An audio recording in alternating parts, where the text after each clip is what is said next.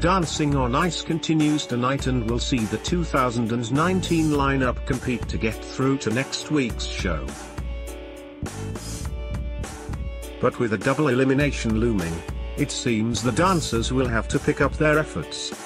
Now, it has been revealed Jane Danson could be at a disadvantage in the competition.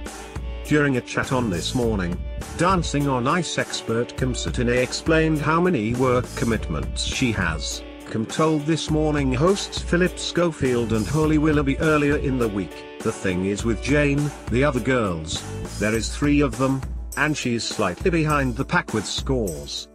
Philip defended, "But she's working on Koi as well."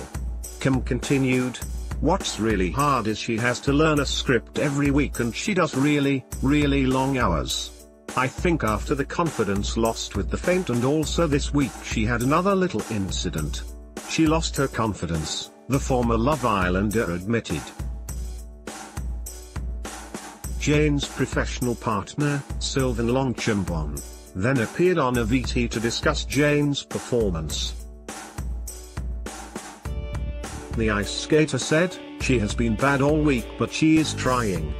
Jane chipped in, "I am trying and it's been a tough week for Sylvain but we've been working so hard." On this week's Dancing on Ice, James Jordan is surprised by Strictly Come Dancing stars.